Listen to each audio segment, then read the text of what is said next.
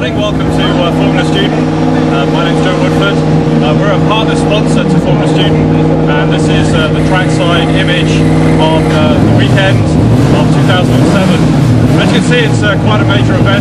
There are over 110 universities that are actually involved in the activity here. We're proud to be a partner sponsor to this event.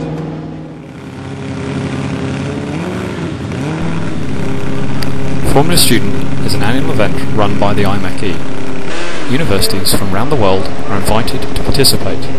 They design and develop a race car throughout the academic year. The culmination of this work and development is to participate in the Formula Student event, as shown on the screen. This year it moved from Bruntingthorpe to the UK Premier Formula 1 racetrack at Silverstone and ran through from the 12th to the 15th of July. Teams compete in a number of different categories, everything from the cross to build and running of a team, design of the vehicle and trackside events. In other words, the whole of the vehicle design cycle is scrutinised and tested.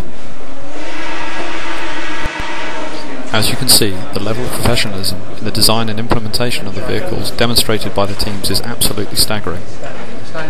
To be there and be a part of it, to pick up the enthusiasm from the teams is very infectious. National Instruments would like to wish all participants in every academic establishment involved in Formula Student every success for 2008's event.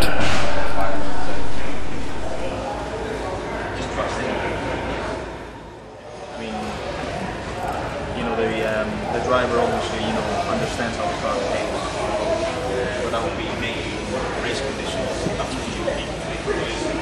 The basics of the car needs to be done.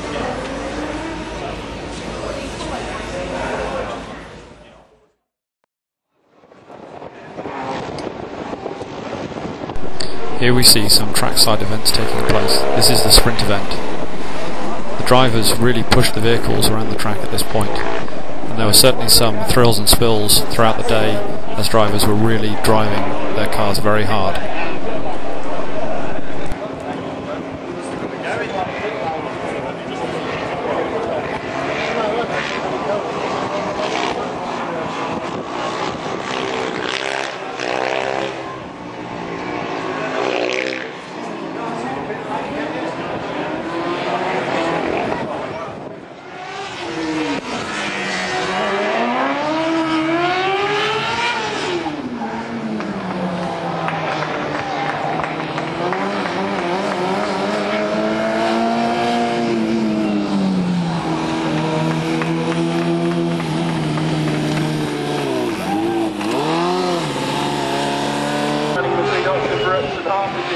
The best sprint, and I think they're going to get some interlope quite strong, but Bath seem to be gone.